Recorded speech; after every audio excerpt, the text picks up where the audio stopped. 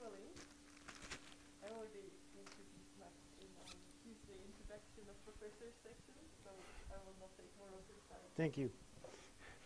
Thank you for inviting me, Lenk. It's a huge pleasure to be. Oops, just warn me when I get over that line.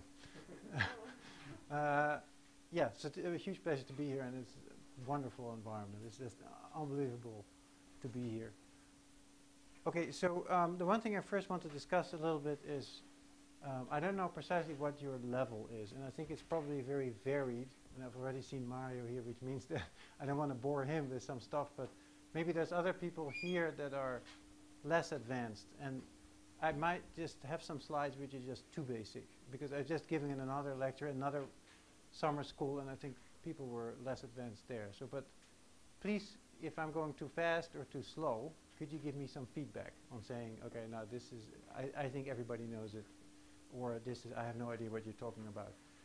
Also ask questions during the lecture, that's not a problem at all. I have too many slides, so I won't make it to the end anyway, doesn't matter where I end. But if, yeah, I don't want to make it to the end, let's put it that way. So it's much better if you would ask me questions during the talk. So this is a group of physicists and mathematicians and machine learning all mixed together.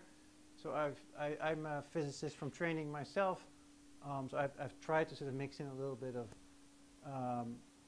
sort of physics into the, at least as topics that are relevant to physics into this sort of lecture. There's two sets of lectures. Today I'll be talking about deep generative models and a bit about free energies. And then next sort of lecture will be more about symmetries. Okay, so here's the overview of what I would like to talk about. I'll go very quickly about some sort of high-level sort of discussion of why, you know, generative models are important and how they relate to discriminative models. This is sort of philosophical almost, if you want, with a few equations. Then I'll talk a little bit about introduction to graphical models. So who knows what graphical models in this room? Does everybody know? Yeah, most people do know about graphical models. You know, but there's a whole generation of new students who knows nothing about it. It's just only deep learning at this point, right? So I'm just trying to refresh that other things existed once in a time. I'll talk about variational inference and variational EM and how they are related. And then I'll talk about the variation autoencoder, which kind of flows very naturally as a result of that. I'll talk about normalizing flows, which is a sort of, if you want, competing framework to do generative modeling. And then I'll talk about this sort of new work, which is survey flows, which combines these two into one framework, which might be the most interesting from a research point of view. So I hope I make it at least there. This morning I didn't, but I hope to get at least there. And then there's this topic, which is neural augmentation, which is also more researchy-like. And so we'll see if time allows, and I'll conclude. Okay, so at a very high level, I'm in front of my own screen, which is not very good practice. So there's one super basic equation in machine learning, which says that there's inductive bias, which is the stuff that you know about the world that you want to put in your model. And that's what we typically, when we say modeling, that's what we do, right? We build models that reflect what we think the world works. And typically these are actually generative models. They try to model the generative process of the data from, you know, abstract concepts into sort of things you measure in the sensors. And then there is data, and you want to combine these two in different sort of fractions to make predictions, right? And the better you are at making predictions, the better it is. But sometimes you need to put a lot of inductive bias because you don't have a lot of data. Or maybe because you want to have out-of-domain generalization. Sometimes there's a lot of data, and, you know, basically the data is far better than your own imagination, like in natural language models like GPT-3, I think is a very good example of this. There's lots of data. The task is very well defined, and the generative structure of language is just very complicated, and so it's much easier to turn this into a big, gigantic statistical model or deep learning model, and and show that with lots and lots of data you'll get amazing results. So this side of the spectrum, lots and lots of data, and a problem definition which is very clear, right? And the domain in which you want to apply it is very well defined. On this, generative models where you're putting in a lot of inductive bias, there isn't a lot of data to train the parameters of the model, and maybe more importantly, if you want to train it in one context maybe and you want to move it to another context, so you learn to drive in England and then you go to Indonesia, where people drive on the other side of the road, right, or France, and then actually you still need to be able to apply those lessons, even though everything is mirrored, and the traffic signs look different, and et cetera, et cetera. People behave maybe different, et cetera. So out-of-domain generalization also uses generative models much more sort of extensively, I would say. Okay. Yeah. The spectrum, what falls in between then? What falls in between? Yeah. Well, okay. So I'm going to argue the models that I've been developing fall in between. The VAE sort of falls in between to some degree. There's typically a knob that you should be able to turn, but yeah, we'll see models that fall in between. Okay, what are discriminative models? A quick recap for you. So a discriminative model is, interestingly, machine learning is almost the only place where people are using these types of models or developing these types of models. Nowadays, of course, many other people use neural networks. But this is it's sort of a strange way of doing things inversely, which is you have something you apply to your raw data, and you map it through some unintelligible mush of sort of parameters that you don't understand very well, and you make predictions about properties of that data, like what was displayed in this image or what was being said or things like this. Right? So you go from raw data to property, class labels, semantic features, etc., etc. So we call this discriminative models. And of course, deep learning is the core example of this, right? And it's I would say, it's extremely successful at this point. It works very well, again, if the domain is limited, many examples can be collected. It's about responsible at this point in time for 90% of all progress and investment in AI. Of course, there's still a lot of other things happening at the same time, but certainly if you look at companies where they invest, they invest in deep learning at this point. And then you can ask yourself as an academic, you can ask yourself the question, is this the final answer? Is it?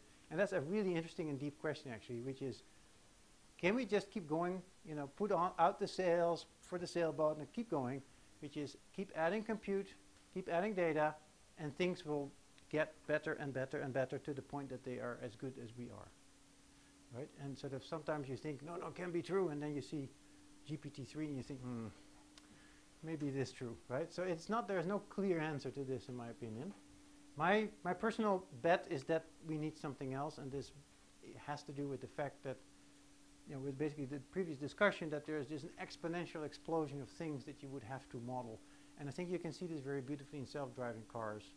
In self-driving cars, you can get 90% of it correct by training from lots of data, but then the last 10%, which is the things you would encounter in a random city, it's just very hard to get enough data because there's too many things. But it's only a prediction. Maybe in the end they do train a big neural net that just drives fine in a big city. But I think we will need more sophisticated modeling still to get to AGI, which is to get super flexible AI.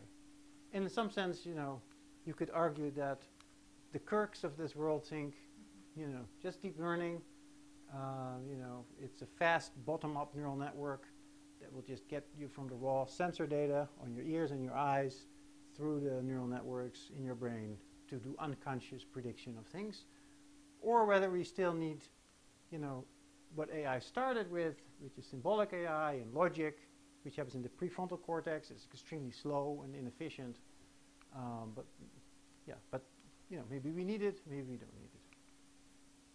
To just show you quickly how amazing humans are, and actually how neural networks can do these kinds of things yet.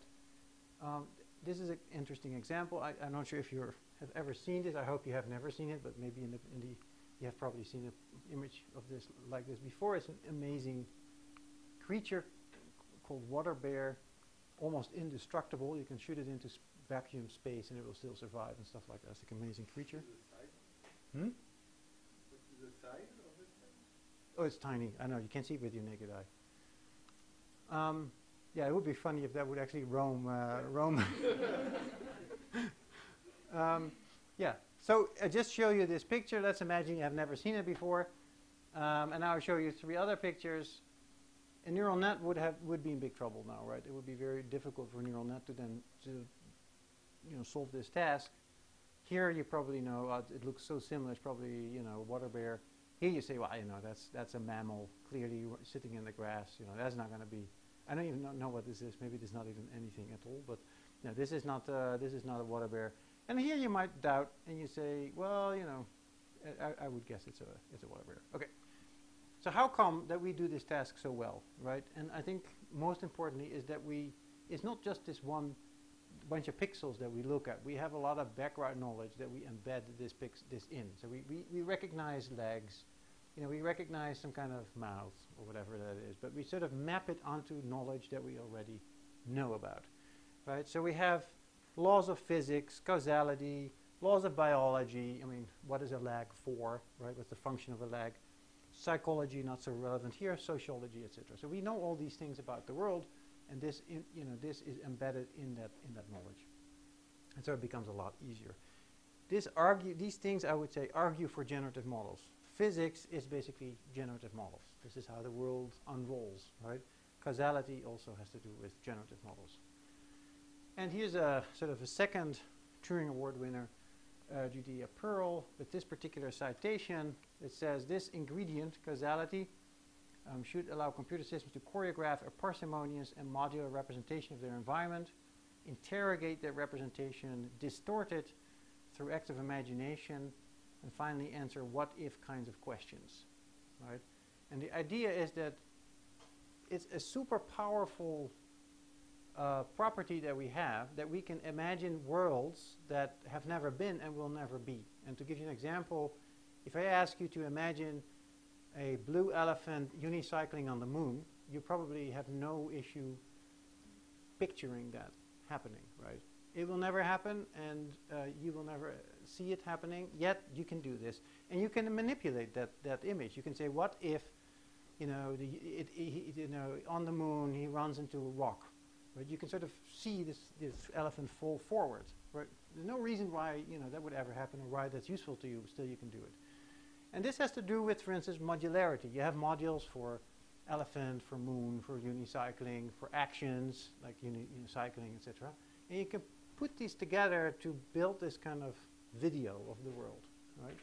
And you can manipulate it, and you can ask what-if kinds of questions, and all these kinds of things. So that's where causality and generative model in general play a crucial role. And I think that's the part that we haven't really put very much into our models yet. And I think that's going to give us the next generation of sort of AI.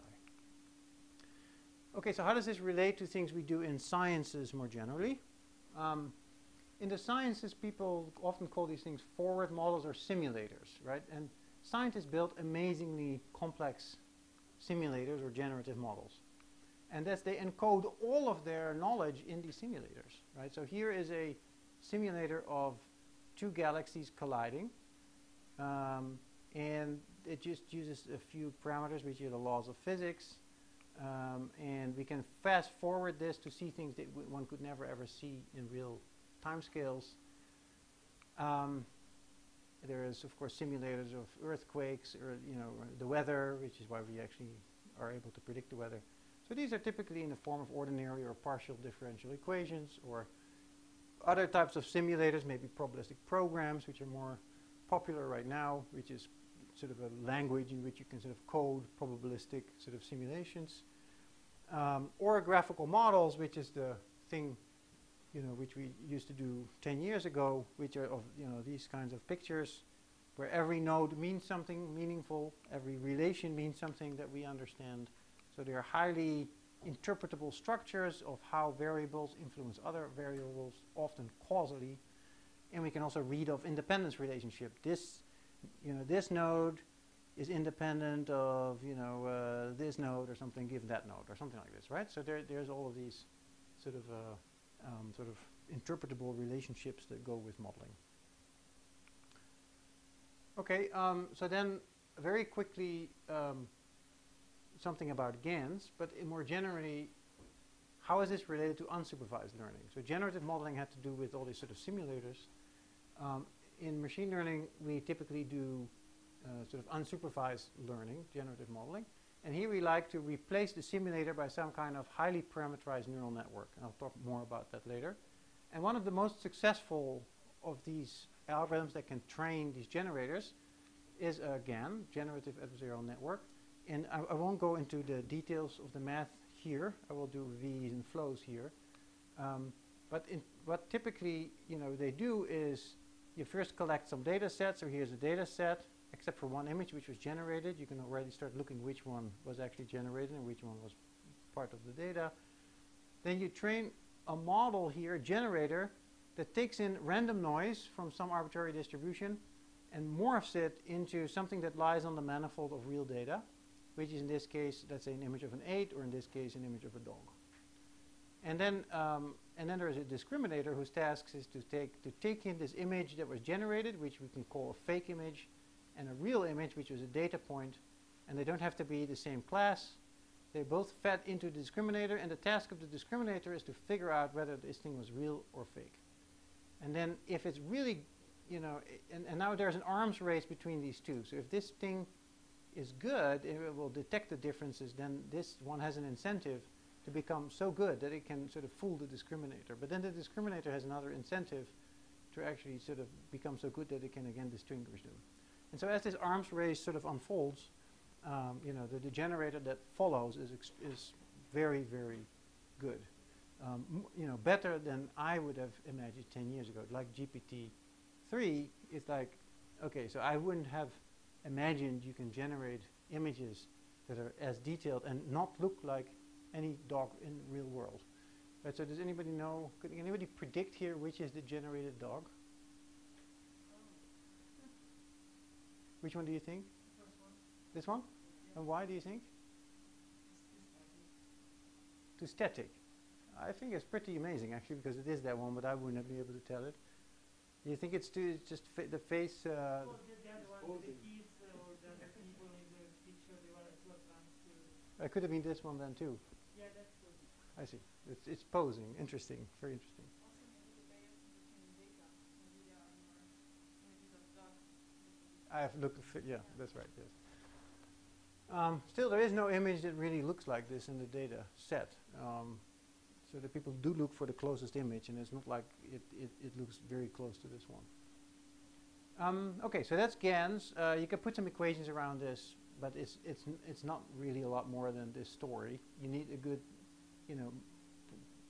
model for generating images. You need a neural network for discriminating, and then you write down sort of an objective that pits them against each other. Okay, so now the other, sort of class of generative models, which in the sort of science community we call forward models. And here's an example. So I have some latent 8 that I don't actually know, but I want to know. And I have some observations which are sort of blurry, sort of downscaled versions of this perhaps, right? And so to go from here to here, we send it through a noisy channel, which we call the decoder, which in this case takes a sharp image that I don't know to sort of observations.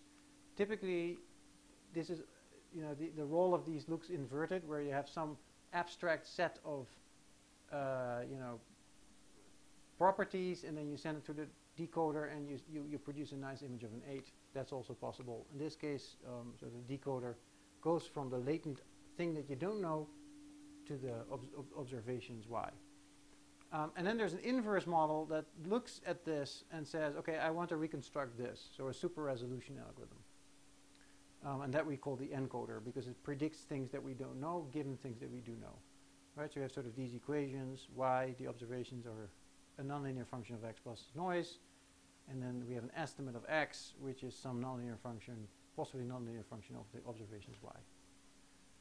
And for instance, there's models like, what's it called again? Compressed sensing, for instance, are typical examples of this. Probably people in the audience, at least the mathematicians, probably know this compressed sensing. Okay, so then, so the variational autoencoder is in some sense a version of this, or at least there's a way to look at it. which is you take your blurry image, you send it through your encoder distribution to get your reconstruction or other properties of this, maybe style or class as well, and you store it in your latent Z. And then there is a decoder or channel model that takes these properties or pixel values or whatever and send it through the decoder channel to produce the observations again, right? And you want to sort of minimize the difference between these two images by sending it through this sort of bottleneck. In this case, it's not much of a bottleneck maybe, but you have to regularize it then. So there's a forward model, P of pi y given x, which is the decoder, and an inverse model, Q of x given y, which is the encoder. And how are these two things related? Well, they're related through the equation that everybody knows and love, which is Bayes' rule, which is the discriminator is a model like probability of class given data, right? You stick in the raw data and you predict properties of it. And here's the generative model, which is probability of class, or probability of data given class, which is you stick in latent variables and classes and you get data out. And then there's, of course, the P of data and P and the prior over classes, which you need to do the inversion. And if you parameterize this part of your model, you're basically parameterizing your formative or your generative model. If you're parameterizing this part of your model, you're parameterizing a neural net or the discriminative model, right? Okay, so the pros and cons for the white box models, they're data efficient. The model uses expert knowledge like laws of physics, etc., etc. They're interpretable. Every variable means something. And they're typically better at generalization because we use the causal structure of the model. In the black box models, they are less biased to human imagination. Basically, the world is very complex and complicated, but basically these models, they have billions of parameters possibly, and so you don't have to really put in a model. You can just train everything. They're highly accurate because you model your predictions directly. And they're also very fast because you don't need to use Bayes' rule to invert it. Okay, so the state of the field perhaps is we have VAEs, we have flows, and then we have GANs. GANs are the more popular version at this point in time. And the more people work on this at this point in time. Yes, I'll be talking about flows actually, yes. If anybody has any other question, just raise your hand. Okay, so this is probably too elementary for you, so I'll just go over it super fast. The only really point I wanted to make here is that many people nowadays treat machine learning as an optimization problem. And I think that's fundamentally wrong. Data is randomly generated from a distribution. Okay, so here's a bunch of losses. Typically, you can use MLE, maximum likelihood loss, maximize the probability of the data, or the conditional probability of the data, or some loss function. Right? But the point I want to make is that, let's say you generate some data set and you estimate some parameter using some estimation procedure, and now you regenerate the data from the same distribution. So it's an equally valid, set of data that you could have gotten, and you again estimate the parameters theta. So then the question becomes, these are of course going to be different because they're based on different data, and you could just investigate sort of which decimal place is going to fluctuate if I keep resampling the data. Right? Now, from an observation, from an sort of optimization point of view, you just optimize it all the way to the 32 bits that you have, and then you're done.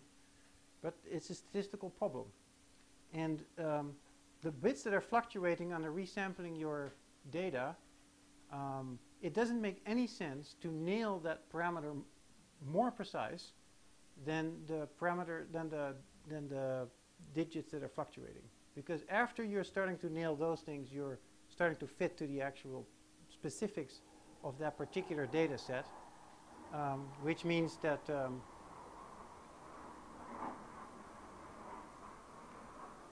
so which means that that you're overfitting, and so it's a statistical problem at its core. And I guess maybe I can just skip this, which is the bias variance trade-off. Everybody knows about this, right? Is there anybody who doesn't know this? All right, just skip this. Okay, graphical models really quick. Most people know about it. In graphical models, you're variables mean something. They're related by graphs in a Bayesian network kind of thing. And you can read off the independence relationships from the graph. Of course, they would be consistent with the actual probabilities that you write down, which are all conditional probabilities. But you can read off the sort of conditional independence properties. And this is a really cool algorithm, the Bayes-Bull algorithm, which you can actually use to read off these probabilities, so, or these independence relationships. So what you do is there's a bunch of rules of how you can pass a bolt through the graph, right? So, for instance, if you have a structure like this, then the bolt passes through. If you have a structure like this, where the arrows come in, then the bolt gets blocked. And so these two are independent of each other marginally, because the bolt cannot get from here to here, right? Now, for instance, this one. So this one and this one are independent given this one, because the ball doesn't go through this one. So if I observe this one, then these and these are independent given this one. So this is a very simple, graphic way to figure out if two variables are independent of each other, yes or no. Okay, and then there's Markov random fields, which is another kind of graphical model where the edges are undirected. The Bayes-Bull algorithm works much easier here because there's no directionality. You could just basically say if any path gets blocked by observations like this, then these variables are independent of these variables given that I've observed these ones.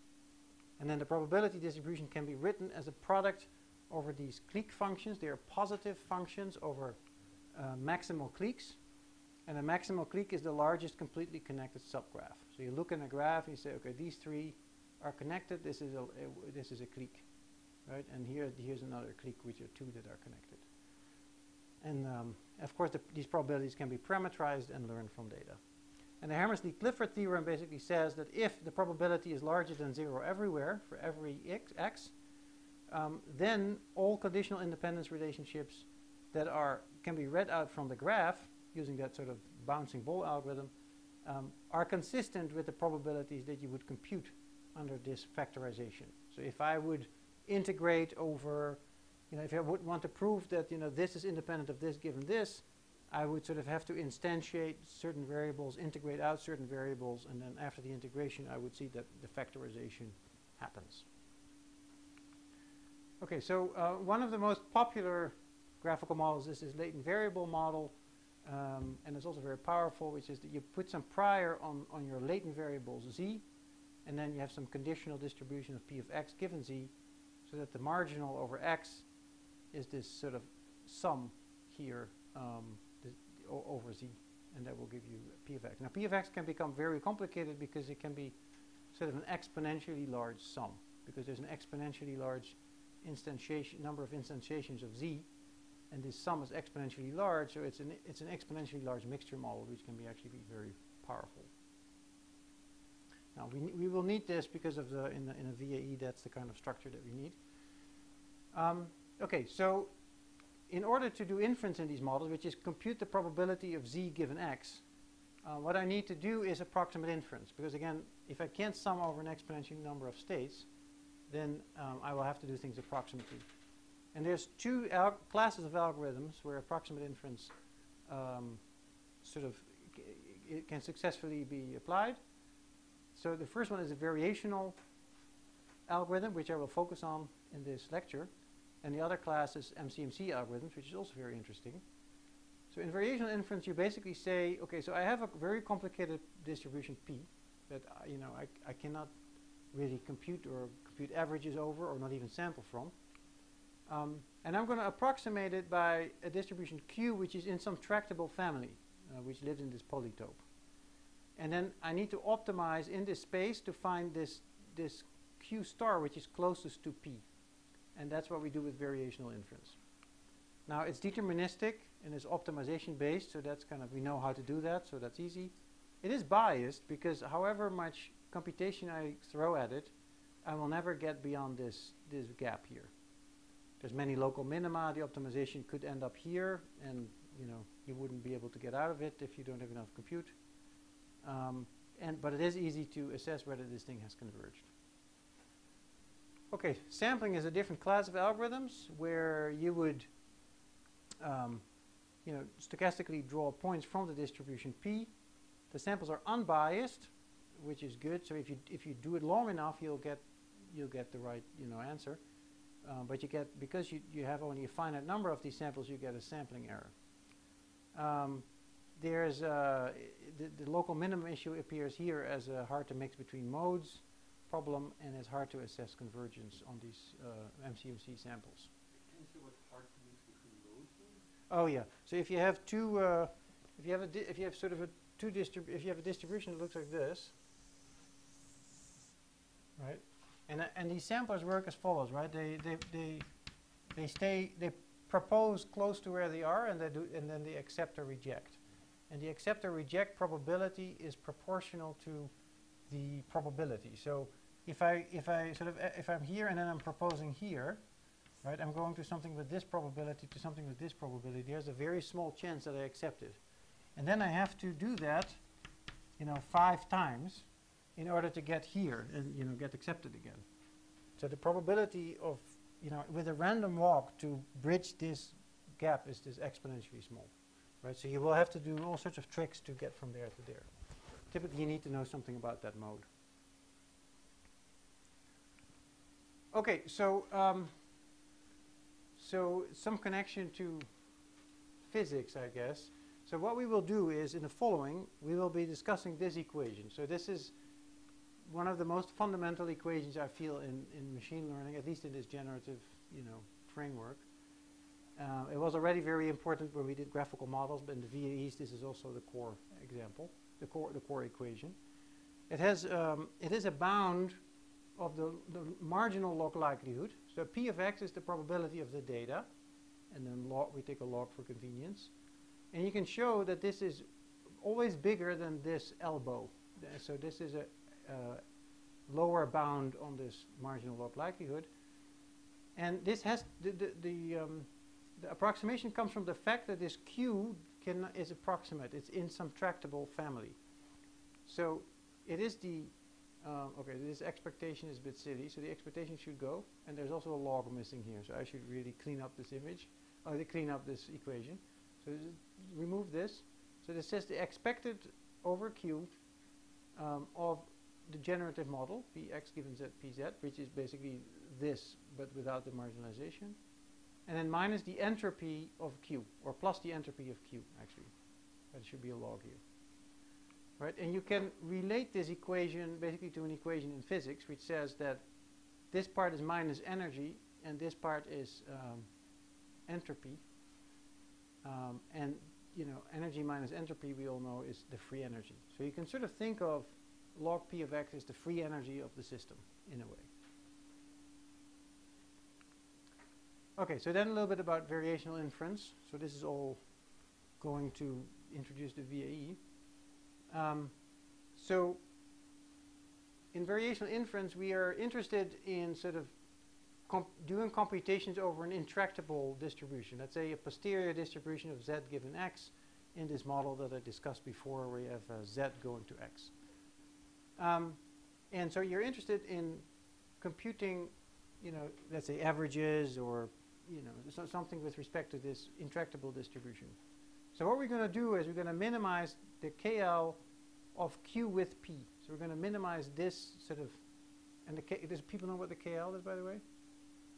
Who does not know the KL? Okay. Please do. It's not a problem if you don't. I can just write it up. So the KL divergence between Q and Z, and you're going to say, okay, find me the best Q that is close as possible to this P under this KL sort of measure. And if you work it out, that's equivalent to minimizing this thing. And you can easily see it because there's a Q log Q, there's a Q log P and a Q log Q. So that's from the KL. And there's a PZ given X, but we can use Bayes' rule to make that PX given Z PZ divided by PX. But the PX term is completely constant and drops from this equation. So we can simply minimize this equation here, or maximize this equation here instead of minimizing this one. And the picture you have in mind is this is the intractable distribution P, and then there's this Q thing here, which is free parameters and we're going to train it to be as close as possible to P. It will never really make it, but it will be as close as possible to it, right? And that's sort of you're maximizing this thing over Q here. Sorry? What is theta? Theta. Okay. So theta are parameters, right? So, and I will come back to that. So this is the generative model P, and this thing might also depend on its own set of parameters. So right now, I'm not doing anything, but in the next slide, I will be doing something with those. So the phi's are the parameters of this distribution that we're optimizing. So this is just some general, model that I've written down with some set of parameters theta, and it's fixed at this particular point. But we're going to train them as well. Okay, so that's variational inference, and it's very related to mean field kind of. I mean, if we put this Q here, if we make it simple by making it a product distribution over the individual variable z, then you're basically doing mean field approximations. You can also make it a joint Gaussian distribution, and it will be another kind of approximation. Okay, so then what is cool about this, we can use exactly the same equation, which is this free energy thing. That's why it's important to sort of remember this guy here. So we can use exactly the same equation, not only to do approximate inference in Q, which is this slide, but also to train up the best generative model P over parameters theta. And this is known as expectation maximization. So you can read about expectation maximization in the statistics literature, and you'll find very complicated explanations. But the core is truly simple. And this one slide basically explains all of expectation maximization. So first, let's repeat that we are interested in this log P of x, right? Because x is the observations. We have some model P of x defined over our observations, and we want to maximize that model over parameters theta. Okay, so we want to maximize this over theta. So then we first write down a bound. We're going to say, okay, first we're going to write out what P of x actually is. Well, this is this type of latent variable model that I've been discussing. It's this model. Okay, so then once I have this, I can actually bound this term by Jensen's bound to turn it into this. So it's actually, this plus this KL here between QZ given x and PZ given x. Now, if we leave out this term, which is intractable because we don't know PZ given x, then we have this bound. And because the KL is always positive, it is actually always a lower bound, right? So if I take this and I add that, then I have this is equal sign. If I leave that out, which is a positive term, then it is a lower bound to this term. And it's not so hard to convince yourself that this is true. You just have to insert these Q's and then they drop out. And so I get this equation with including this is equal to this, and that's not very hard to write down. So, but this part is the bound, right? And it's this free energy term. So now the point is that we can just take this one equation and say, in one step, we maximize over Q, or the parameters in Q. So now we're just doing this. We find the best approximation to our posterior PZ given x, right? So that's one step. Now the other step is, given our Q, improve over theta, which is our goal for learning this distribution. So now maximize this thing over the parameters theta in this equation. So we alternate these two. So we go theta phi, etc. on this one single objective, and that's called the EM algorithm. So in the EM algorithm, typically Q is so flexible that it can actually perfectly match PZ given x. And then in the E step, you write down all your expectations under the true P of Z given x. But this is more general, because here Q doesn't even have to match the true PZ given x, and it's also, you can take any steps, so you don't have to completely solve phi. You can do a little bit of phi and then a little bit of theta. It's one objective, and you're just going up on that one single objective. Is there any questions about this? I'm lost in the notation here. What is phi? Oh, this is a set of parameters. So it's the set of parameters that is in this Q distribution. So this Q is a conditional distribution that I've sort of written down as as some parameterized distribution. Let's say a Gaussian distribution with the mean and the variance, and then phi would be the mean and the variance. So you choose. Yes, you choose whatever that distribution. Of course, you would like to have a distribution that is flexible enough to get very close to that posterior distribution. Right? And then the theta are the parameters for the p distribution. More questions? Is this level okay, or is it going too fast? Or is it too hard or too simple? I have no idea. Is it okay? Okay. Just let me know, because I don't know what, how advanced you are. Okay, so then the next conceptual step that we need to make is amortization, which is actually a very, very interesting concept that we also need for the VAE. And what do we mean by that? Well, in this particular way of writing things, this Q could be different. This set of parameters can be different for every x. It doesn't matter. I mean, it can, for every new data point x I stick in, I can have a different set of phi. But that's very time consuming, because at test time, I will then have to look at my data point. I will then have to do my elbow optimization over my Q for every test point. So it's very slow, because now I have some iterative algorithm that needs to sort of do that. And there's this interesting idea that any algorithm that's iterative, you can also unroll it and think of each step in this iteration as sort of a neural network layer. So one other way to think about this is to say, well, instead of having this Q separate for every data point, let's have one neural network or one model that is basically conditioned on the input. I stick in the input x, which is the data point, and then I flow through a neural net, and then I get the parameters of some distribution Q out of this. But the phi's are now shared between all the data points. I have one set of phi's that I train on a data set, and then I have this discriminative model. And with this discriminative model, I can just very quickly stick in a new x, stick a neural net, and produce my distribution z given x. Okay, so that's the encoder. And then there's also the decoder model again, which is a prior over z, and then a distribution p of x given z going down. But the point here is this amortization. And I hope you sort of understand. I mean, maybe if you've been reading about VAEs, it's sort of maybe skipped that that's actually a step, because now everybody does it. But before that, basically, this conditioning isn't there. It's basically phi is a phi of xn. You just redo it for every new data point. And that's still possible. It's more flexible, but it's also more time consuming. Okay, so then the next step is, on our way to the VAE, conceptually, is to say, well, every time I write down a conditional distribution in some kind of Bayes net, let's turn that into a deep neural net. So let's write this conditional distribution as a deep neural net. So typically people used to put very simple distributions in here, like exponential family distributions or something with a very few parameters.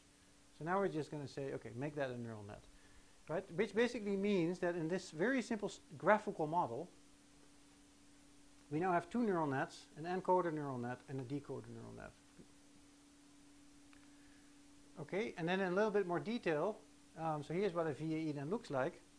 So you take some, let's say in this case we have two types of latent variables. One is maybe class labels, and one is, abstract properties, latent variables, Z.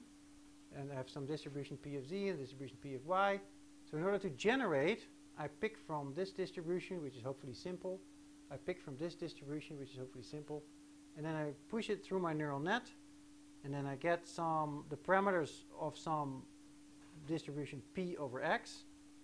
And then I draw a new, sort of an instance of P of X given Z and Y, which is then, for instance, an image of some kind.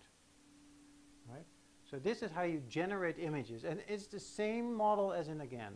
It's your generative model. It's just trained differently now.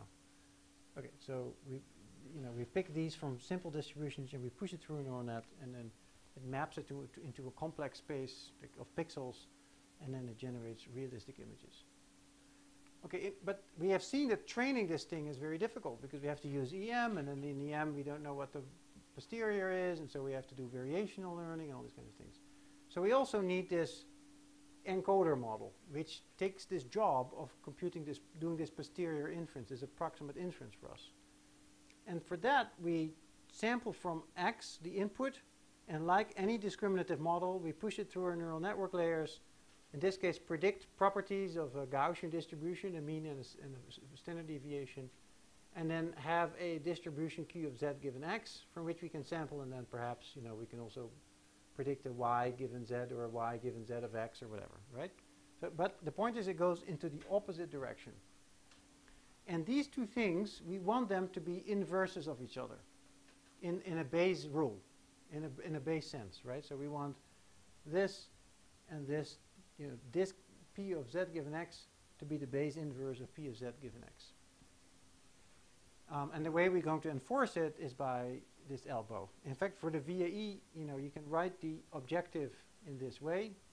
It is the same as the elbow, but you can write it as a KL over the joint space of X and Z. On the one hand, you have the data distribution P hat X times the PZ given X. And on the other term, you have the decoder, which is P of Z times P of X given Z. And you can write it out into two terms. The first term is a KL between P hat and P, which basically says we really want the model distribution to be the same as the data distribution, which is what we always want. And then the other one here is saying, well, I want the approximate posterior to actually be P of Z given X. I want the approximate posterior to actually be the inverse, the Bayes inverse of my decoder model.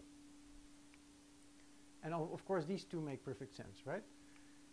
So then, okay, and we can actually minimize this because it's a tractable thing. And so there's sort of two perspectives on this VE. The one is, say, I need this distribution to learn this, in the sense of an approximate expectation maximization procedure. That's one view of why we need this. The other view could be, well, maybe we're interested in this thing. Maybe we are interested in, you know, doing a classification or something like this. And then this is there to regularize this thing, which is to say, here we can stick in all our prior knowledge and our inductive bias, because this is our generative model. This is our channel that we may know.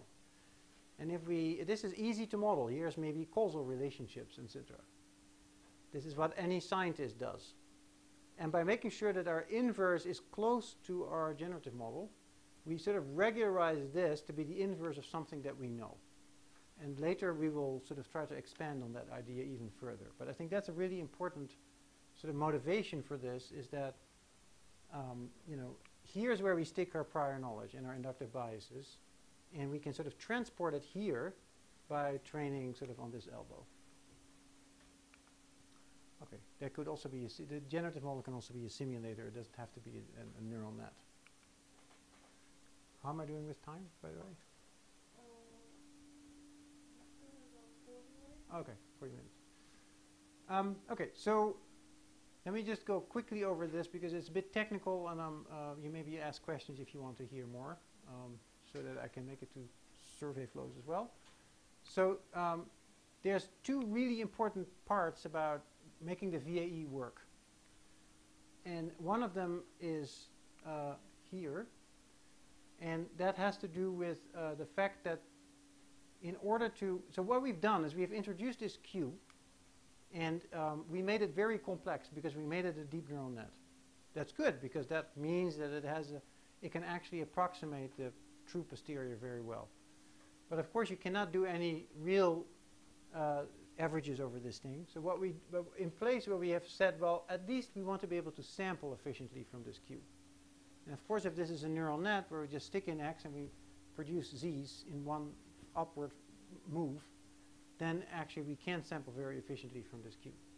But by sampling, we introduce noise, because now we're going to, an actual expectation we're going to replace by a Monte Carlo expectation over samples. The other place where we're going to introduce noise is by the fact that this is actually a sum over data points. And we don't want for every gradient to, you know, basically sum over all the data points in our data set. We want to pick a mini batch, like in stochastic gradient descent. We want to pick mini batches. And in order to pick a mini batch, that's what we do. So we again have a Monte Carlo sum, which means that we have now introduced noise twice. And I've actually written out the gradient here in a naive way, If you write out the gradient in the Eve way, it sort of looks like this, and it turns out that there's a hugely high variance. And maybe it's important that you cannot really train a neural any model if you have very, very noisy gradients, because you don't, you know, for every sample that for every gradient you want, it sort of points in some random direction that is sort of almost in the right direction, but all over the place. And it's just very hard to minimize something efficiently when you have that very noisy gradient. So just doing it like this doesn't actually work. And so what you need to do is a trick, and that trick is called a reparameterization trick. And in the reparameterization trick, I think it's very neat. So let's first go over this particular example. In this example, I say, okay, let's say I'm going to try to compute the gradient with respect to mu of this integral. Now we all know what it is, right? Because this thing, if I work it out, it's mu, and then I compute mu, and so the answer must be 1. Okay. Now I can do this in two ways. I can say, well, I can first move the gradient in here, and then I use this trick which says that the gradient of a density is the density. So if I do sort of gradient mu of p I'll say x given mu, right? Then that's the same as saying that's p for x given mu times the gradient of mu over the log. So if you use that trick, right, and then sample over this guy here, so replace this with samples, then you get to this equation. So samples are drawn from this distribution, and then this is basically the gradient of the log of p. Now if you compute the noise, it's huge. So if you try to compute your gradient here and minimize something, it's terrible because the noise is all over the place. But if you do the reparameterization trick, which I'll talk to you in a minute, then the variance is 0. There is 0 variance in that gradient. Basically what you will have is the sum over 1s, 1 over s is basically there is just one answer, no variance at all. So the advantage can be pretty dramatic actually to do this trick. And it's very important for learning. What's the trick? Well, the trick is to say I can write any sort of conditional distribution in another way. I can say, well, I can write it as a deterministic function where z is a function of its parents, of a parameter theta, and of some random noise, some random variable epsilon. And then I will just, you know, draw epsilon from some standard distribution. So I can rewrite this as this. It's the same thing basically. Of course, the function g and epsilon, you know, you have to design what this p is and what this g is, but you can do it. But the nice thing is, if you do that reparameterization, then in fact, this thing doesn't depend on theta anymore, and I can pull all the gradients through it. So if I write down the gradient of the bound like this, the gradient of phi, where this was the elbow again. Now, if I reparameterize this q using, you know, drawing an epsilon from some standard normal distribution p, which is this guy here, right? And then making sure that z is now a deterministic function of these things, which is z is now a deterministic function of epsilon and phi, these two things. Then I can write the gradient like this. And now it's you know, the gradient will apply here because z is a function of phi, and the gradient will apply there, and the gradient will apply there.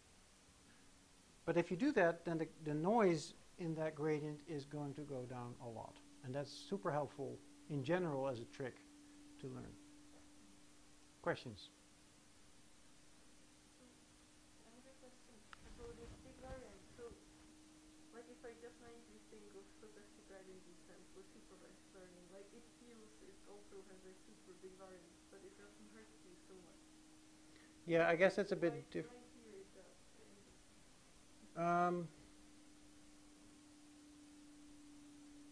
Well, okay, so I guess for stochastic gradient descent, also there I think people try to minimize it. There is tricks like momentum and, you know, Adam and all these kinds of things that try to sort of minimize that as well. But I want to say that that's only the noise that you get because you mini-batch. But here there is an additional source of noise which is coming from sampling from Q. So you it's sort of hit twice. The other thing is that these types of expressions, I mean, this type of expression, if you sample, something like this times the other terms, maybe I can, or here maybe. So if I now sample from this guy, and I stick in the numbers here, and I stick in the numbers here, then I sort of multiply two things together. And if you multiply two random variables and you sample them, the noise really, really gets higher. It's really very dramatic effect. Now it's true that in SGD, of course, you also have to battle noise, but also there, the less noise, the better, right? And so that's I guess it's always bad to have that noise there, but unless you ask questions about generalization, right? So then of course you can ask, well, now let's say you have stopped learning, you're sort of at the point where you're overfitting. Now of course you shouldn't actually learn more, and now the noise can actually be helpful. It can be sort of a regularization effect, and that's what people often argue when they say, well, SGD helps you with generalization in neural networks. It is sort of like sampling from a posterior distribution in that sense. But that's a completely different, I mean, in these VAEs, you don't even get close to the optimal solution if you don't apply all these tricks. You stay very far away from a good solution. And it might be something specific for the VAE that's possible. Okay, so then, so let's muse a little bit more on the elbow. So there's three ways in which you can write the elbow. So the first, and this is a completely trivial statement, but I just want to tell you that two of these you often see in the literature. So this one is the sort of free energy version, where there is again, there should be a log here, where there is a sort of entropy term, and then there is this energy term. Then there is another one where you sort of pull the P into here, the prior, and then you get sort of this term, which you can sort of think of as a reconstruction term, and this term, which tells you how far away is your posterior from your prior. And that's sort of how much complexity does your model have. So how different is this posterior from your prior? If it's equal to the prior, you haven't really been modeling anything here because you're still at the prior. But if it moves away from the prior, then it starts to model things. And this complexity term is also often problematic in VAEs because these Qs do not move away from the prior very much. And so first people put a fudge factor there to decrease this, and sort of first train here, and then maybe scale it back up after the whole thing is trained, or leave it at a small value. So this term sort of tells you how complex your model is, how much Z is actually capturing about the data. So this is also useful for compression. If you want to compress your data, this is also the term that people often use. And then there's an obvious third way, which is now you put this term alone, so the expectation of Q of log PZ, and then these other two are sort of written like this. So the expectation of a Q of log P of X given Z and Z given X. And the reason I write this way is that is related to flow models in some way that I will explain now. So I'll now go to flows, normalizing flows, which is a different brand of generative models. But by looking at it this way, you can already get a sense that these two things are actually quite related. So the VAE, the elbow, writes things like this, but that's only because it uses an approximate Q. If the Q were correct, then actually it would be very similar to a stochastic version of a flow. And I'll sort of put these things together in what we call survey flows, where you now have one framework in which flows and VAEs are sort of mixed together. Okay, and this term is typically something that looks like the volume correction factor or Jacobian. Okay, so how do normalizing flows work? It's basically, again, a reparameterization trick. So if you say that X is a deterministic invertible function of Z is or the reverse, Z is a deterministic invertible function of X, right? Then I can write a P of X. I can re-express it as a P of Z. It's just using basically this equation. And why can I not just write this? Well, because it's a density.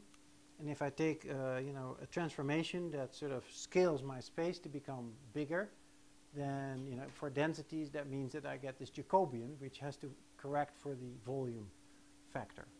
So this is basically the log determinant of J. That's the Jacobian, or the log Jacobian, and that's the volume factor.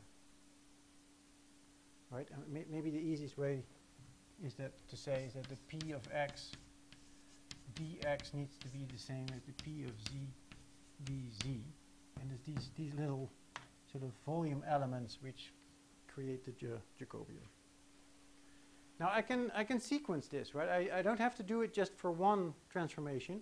I can do multiple transformations sort of in a row, right? So I say the last one I'll call zt.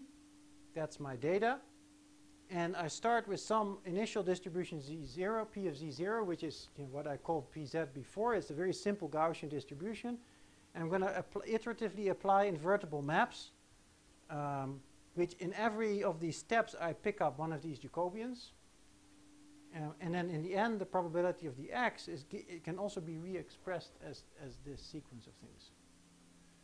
Right? And of course, these are functions. Z as a function of zt minus 1, they have parameters, and I can then learn these parameters as well. So that's a normalizing flow. But the limitation of a normalizing flow is that you need invertible functions, right? And so it's not so easy to write down invertible functions. So that's often a bit limited. And also, you often want to have compression. So you want to sort of go from many variables to fewer and fewer variables, for instance. And so these invertible flows, they cannot deal with the fact that the dimensionality of the space might change. So I'm going to do a brief excursion to Markov chains, and the reason is that there's an equation that looks a lot like the equations that I've written down before.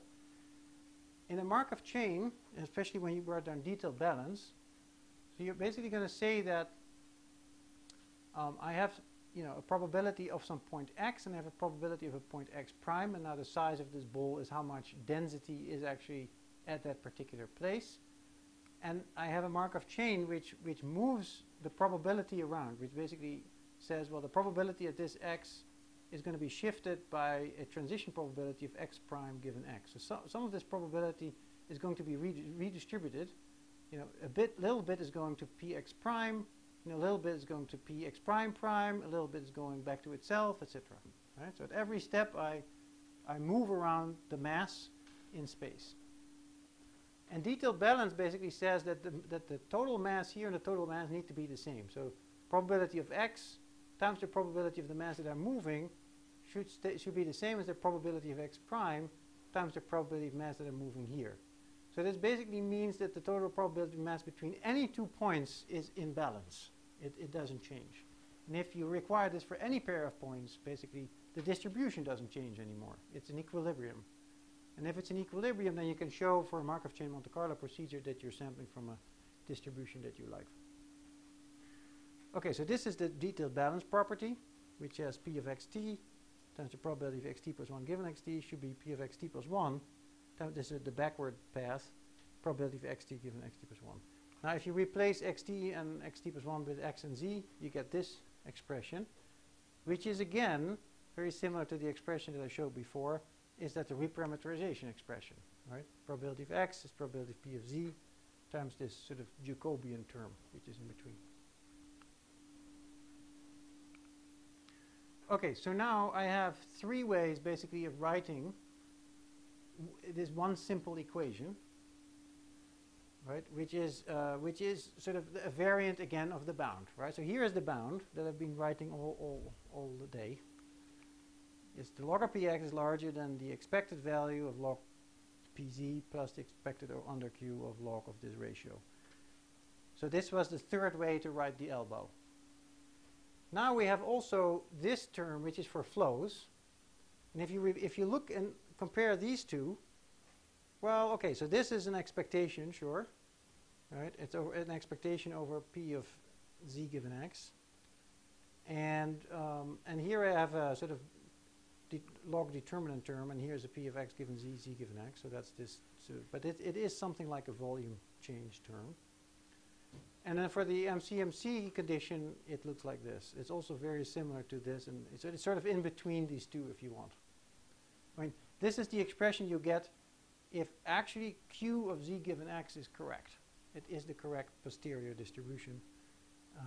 Then you would get something like this. Okay, so this is sort of so these things seem to be very related, and so now they can all be merged into one framework, one modeling framework for deep generative models that I've written out here. So how does this work? I'm gonna, so I start at, what I need is a data set. I need some prior p of z, and I need some invertible functions f, and posterior q actually. And what I want to compute is the likelihood, because that's, or a bound on the likelihood, because that's what I want to do gradient descent over. So for some iterations, what I do, if I have a bijective transformation f, then I'm just doing a flow. So I'm just saying z is f inverse of x, and I flow up one level, and I know that I have to compute this Jacobian term. I have to include this Jacobian term. So I'm basically using this equation here. Now, if ft is stochastic, then I'm sampling a single sample from this q of zt given x, which is sort of the stochastic version of f. And now I compute this contribution to the likelihood term, which is the log of p x given z divided by qz given x, which is this here. And then in the end, I add up all of these terms, and that's guaranteed to be a bound on the true likelihood, like the elbow bound was. But now we have mixed sort of flow steps, and we have mixed sort of elbow steps together. Some of them deterministic, some of them stochastic. And so now it's all one big framework, because this is easy to compute, and I can also easily compute gradients and just do backpropagate through the whole thing. So in some sense, you can now forget about either VAEs or flows. This is one framework. It's all basically versions of the same thing, which are based on equations sort of that look like this, which have a term under reparameterization of some kind, and then some term that corrects for volume changes. So I got to this, the bijective f, Mm-hmm.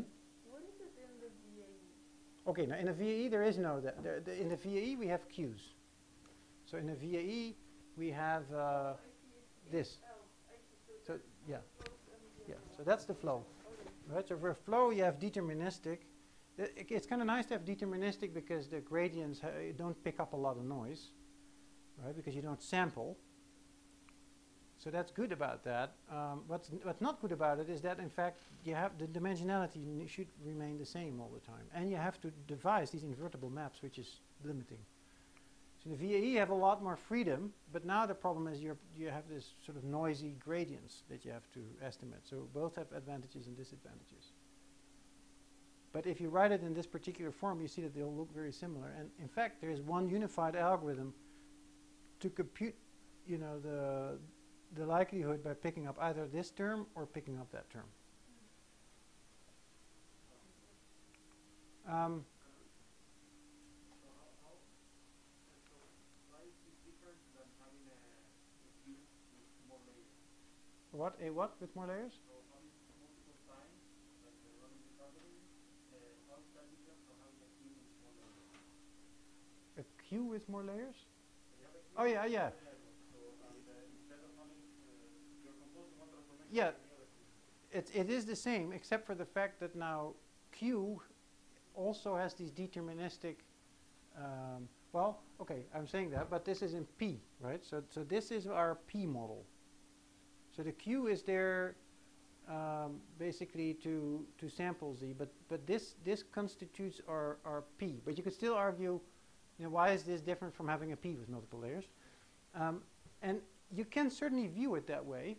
But now some layers are layers that are deterministic and invertible, and some other layers they can change their size, and so they become injective or stochastic or something, and then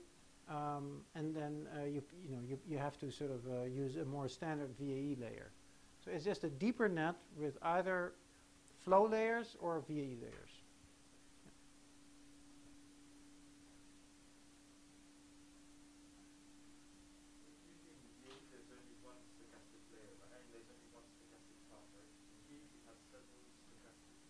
Well, so this relates to the previous question, I guess. So the VAE doesn't necessarily have one layer, but stochastic layer. But this was the way I presented it here, so that I understand the confusion. But a VAE can certainly have like Z1 or Z0, and then Z1, and then Z2, etc. X, where what I've sort of written so far is something like Z0, you know, and then, you know, neural network H1, neural network H2 until X. Now there's these, and these are only stochastic, and these are all deterministic, right? But the VAE is perfectly well defined for having these sort of multiple stochastic layers. Yeah, I should have said that, but yeah, and people have worked on that for a long time, actually, in hierarchical models with multiple layers of stochastic. The issue is the more stochasticity makes learning harder. Okay. So then let's generalize this. So now that we have this new framework, let's see if we can do more with it. And surprisingly or interestingly, there's this additional thing which we call surjection. So this is like a bijective map, right? Every point finds another point in this other space. And the stochastic map was like this, which is, you know, from one point you have sort of probabilities of transitioning to other points. Now we can also have surjective maps. So a surjective map, let's say in the generative direction, is, you know, 2 points mapped to 1 point, for instance, right? So we destroy information. We literally contract the space of possible states. But the problem is that if you do that, then in the backward direction, you know, you have to use a stochastic layer in order to map to all the states in that layer again, right? So we can do it if this direction is a surjection, then in the backward layer we need a probabilistic map. And we can also do a surjection in the other direction, which is from Z to X space, right? We can have from X to Z, we can now contract, which is typical, right? So you go from high dimensional space, you may want to contract to lower dimensional space. These can be deterministic maps, by the way, right? So not like in a flow where these maps are not deterministic. So you contract, but you contract deterministically. But then again, if you go backward, you need stochastic maps. And it's quite interesting that by doing that, some of these things can become exact. So, okay, so the bijective map is a flow. So you have an F and an F inverse. And the likelihood term you pick up is the Jacobian. And the area you're making is 0. Now for the VAE, which is stochastic, your forward is a distribution, your backward is a distribution. The term you pick up is this difference, this log ratio. And you do make a mistake, because the mistake is now to do with the fact that you have a bound and not the actual true distribution. Surjections, so in one direction you have a deterministic map that sort of contracts. In the backward direction you now have a stochastic distribution. And if you want to compute the likelihood contribution, you have to do some work. You have to start off from this term from the VAE, and then, you know, let's say for this one, model it as a Gaussian distribution, and then slowly contract the variance to become a delta peak, and then you'll find that terms cancel each other and you get a nice sort of expression. You do make a mistake because you have a bound, but if you have a surjective inference direction, this one here, so it's now inverse derelated. Again, you do the same procedure, but now the error is actually 0. And you can compute these, and I'll just show you an example. So here's a little example of a surjection, which is something that you may not have had in your sort of modeling toolkit. If you were doing generative modeling, then you may not have thought about using these kinds of things, right? So now let's say our input space is X, and we can write it as the absolute value plus a sign. And then in Z space, we now do a contraction, and we say that Z is the absolute value of X. So we lose the sign in that step. So going backward, you know, for a particular value of Z, we now need to generate the sign from some distribution that we can model, some Bernoulli distribution. And then once we have the sign, of course, X is the sign times Z. right? And so that's our x given z. So you see that the backward direction is now stochastic, and this direction is just a delta peak, so that's deterministic, but a surjection. Now, and then you can compute likelihoods. Let's not go through all the details, but you'll find that if you plug in all the values, you get a whole bunch of delta peaks, and they cancel each other out nicely. And then what's left over is basically, where is it? This term. So that's the only term that's left over in the likelihood calculation. It's the probability of S given Z, but that's nice because that was exactly the model that we parameterized, and we need to backpropagate through that model to learn it. Okay, so we're sort of getting close to the end. There's a whole bunch of other examples that you can maybe go through the slides of these types of surjections. This is known as slicing, where you go from a larger Z space to a smaller X space, where you sort of have a mapping between a part of Z space and X space, and then you have to be stochastic when you go in for this part. The inverse of that is called inference slicing, and pooling operations where you maximize. So you have a whole bunch of terms here, and then you only push forward the maximum term in here. And if you go back, of course, you just move the maximum value in some position here, and then you generate a bunch of numbers which are smaller than the maximum value that you generated. And you do that stochastically. Okay, these are, there's all sort of details. I think we are getting close to, please do start to ask questions. Otherwise, I keep going. I have Yeah. I was wondering, like a very little question, like what is the main advantage of variational autoencoder with respect to the vanilla autoencoder, where I just write like a feed-forward, fully connected neural net that tries to reproduce X from some bottleneck? Okay, so the problem there is that it's not really a generative model because you don't have a prior P of Z. I guess you could sort of... I was always imagining that once you trained it on your training set, then you cut it in the middle and then you fit whatever bottleneck in, and what it produces is yours generated. Yeah, so you're saying I have some okay, so encoder Q of Z given X, or even a function. Right, and then okay, so I have then my aggregate posterior is all my data points in Z space. Sort of they distribute now in some sense. Okay, so now we need to generate. Now you're saying, okay, now I'm going to fit a model to Z space. Okay, now the problem is that this space is you fit a Gaussian. All right, so here's my Gaussian. It has to be a simple model, otherwise everything you could have done in X space, you're now pushing to Z space. So this has to be a relatively simple model in Z space, right? So then, now I'm sampling from this model, and this has a high probability here under my prior, but it has not seen any data. The decoder has not seen any data in this regime, and so it will basically generate gibberish. So what you need to do is you need to, this distribution, this so-called aggregate posterior in some sense, needs to be close to a distribution that you like, let's say P of Z. And if you make this like a Gaussian, then you want sort of these posterior samples to sort of generate, sort of do this. Yeah, I was almost imagining it in more naive way, like the generator of the GAN, where it just feeds this completely random seed, but you're basically saying that this is too naive, that if I do it this way, it will not generate any like... Even for a GAN, yeah. So I think it will certainly not do it. It's well known that if you just train an autoencoder, the distribution in Z space can be very complex. So you haven't gained very much in that sense. I should also say that even in a variation autoencoder, this is still true to some extent, although a lesser extent.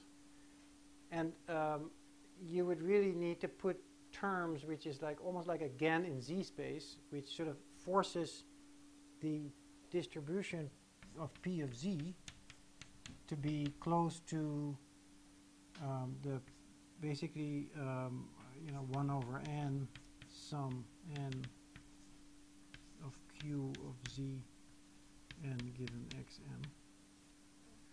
Right? So this is really what you want, and it's not explicitly in the VAE, but to some degree it is, but not explicitly. And so making these two distributions the same, you can again do with some kind of, again, in Z space. Okay, And that's good. That's good. yeah. Like that's good to combine with that. Well, actually, but there is a paper by Bernard Schurkov's group, and they I forgot what they call it, but they actually do precisely this. So they replace the KL term with a sort of a GAN term here, and then yeah. So you yeah. And just like just to clarify, because you mostly describe how we train the VAE, but if I want to generate a new X, how do I do it exactly? From which model? For just the VAE. Oh, from a VAE. Well, okay, for VAE I have trained a P of Z, and I have trained a P of X given Z. Both of these are being trained. Yeah. So then I draw Z according to P of Z, then I draw X according to P of X given Z.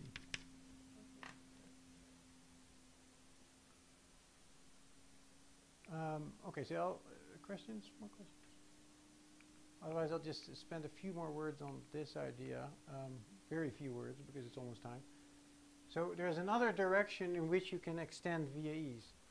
And this has to do with the fact that the encoder, so this is a typical picture for a VAE, right? So you have an encoder, you go to Z space, you have a prior, and then there's a decoder X prime, and you want to minimize the difference between X prime and X using some loss. But you really want the encoder to know about the channel. So what if you know this very well? So it's a known channel. Let's say MRI reconstruction or astronomy data. You know what this thing is because that's your measurement process. So can we make Q be aware of the channel that is being that it's going to encode for? And then so here's sort of here's a VAE with at least multiple stochastic variables that was asked before. So here's multiple stochastic variables. So we go from X to Z1 to Z2 all the way to ZT. So that's the last sort of latent layer in Z. And then there is a decoder which goes from ZT back to X. But what if in each layer we can sort of generate X? And using our channel, our known channel, so we know P of X given Z. So that what if we know this channel? Then we can, from this Z, we can reconstruct X. We can compare that X with the true X and gather some statistics of that error and feed that back into the neural network that constructs the next Z. So that idea we have explored in astronomy, where you have this type of models where you go from models of the sky that you don't know, you have Fourier measurements, actually you have very sparsely subsampled Fourier measurements, and then you need to go back to that part. And typically people use things like compressed sensing to do that, but if you do compressed sensing, then you don't amortize. If you do compressed sensing, then you don't learn from many problems that look similar. Right? So you just do it every time you do this map again. But why wouldn't we actually say, well, we can generate lots and lots of these problems, and we can learn patterns to sort of do maybe a rough reconstruction and then sort of clean it up using a neural net. And so we've been doing this for MRI. You can do this for error correction decoding, where the channel is known typically. So you send your data over a noisy channel, and then you do some kind of inverse model to clean up the errors. So in light of time, I will just skip over this part. Yeah, maybe this one quickly. So the idea of the model is to say, take any classical iterative optimization algorithm, like compressed sensing, and interpret this as an RNN. Right? You add some memory states, and then you train a neural network to correct the iterative engineering solution. So here's the engineering solution, which just tries to reconstruct the state. But then I have many of these problems, and I can sort of look at the errors that it's making on a data set, and I add a neural network to all of this, including some memory states. And I'm going to train this whole network up to do a better job at reconstruction. And the neural network's job is just to correct the engineer's solution, so the classical update. It will just have a much lighter job because it won't have to do the whole job. It will just have to say, just to detect, whoops, the engineering solution is a bit wrong. You have to steer a little bit in the other direction. And you can backpropagate through this whole scheme, basically thinking of this as a big neural network that you can backpropagate through. So we did that, and here's, for instance, a nonlinear Kalman filter. And so the best GNN looks still pretty crappy. The best Kalman filter looks better in this case, and then sort of this combined structure, which uses both the classical engineering solution as well as the neural net to correct it, is actually very good. Okay, we also did it from MRI, fast MRI reconstruction. We actually won this particular fast MRI challenge, and we did it for error correction decoding. I'll just skip all this and then conclude.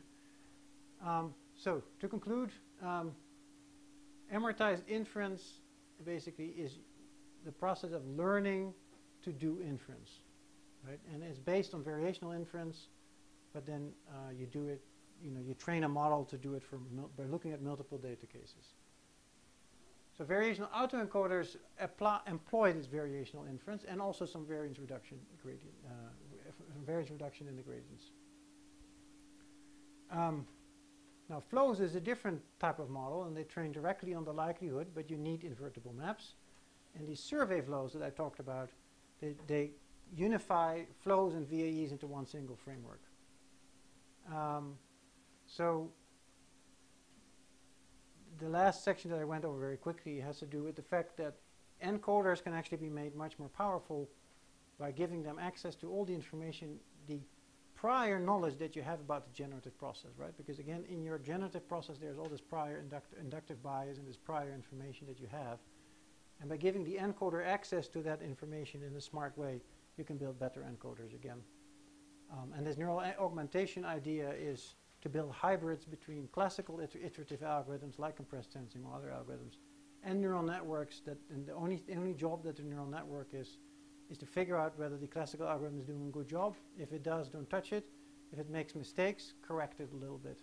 And because you only have to model corrections, it generalizes a lot better out of domain, because changes, small deformations generalize a lot better than the whole signal.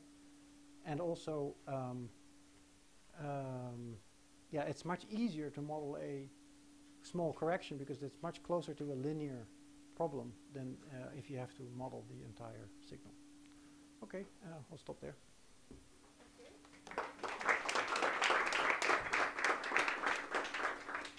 So do we have more questions? I still have one more if I can. I was wondering, do people think along the lines of like thinking of some ground truth P of Z and then thinking of some ground truth P of X given Z and then sampling from that and evaluating in some theoretical analytical way how well actually the variational autoencoder is doing? Oh, you're giving a P of a P that's given, basically. Basically some like solvable model, some like toy model on which one could actually analyze like how many samples do I need to get a given precision and things like that. Yeah, people evaluate on the data, but you could, I guess, try to define some measure between densities and then see how close the learned density is to the actual true density. I don't think it makes a lot of sense to look at parameters because the parameterization is completely different, so you have to look at some function space. But no, I don't think people do that very much. They look at log likelihoods of the data that are being generated, or even at the bound, how good the bound is, or how pretty your pictures are. That's what a lot of people look, and that's of course very suboptimal. But I guess for the pictures are very pretty, right? And it's just pretty amazing that those are generated faces.